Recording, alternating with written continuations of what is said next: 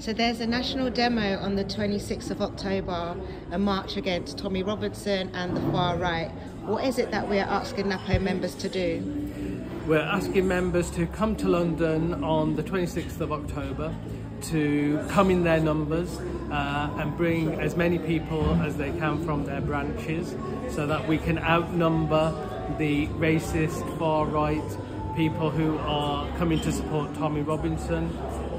It's important that we are there in greater numbers than Tommy Robinson and his supporters, so that we don't provide them with the space in our public spaces to spread their hate.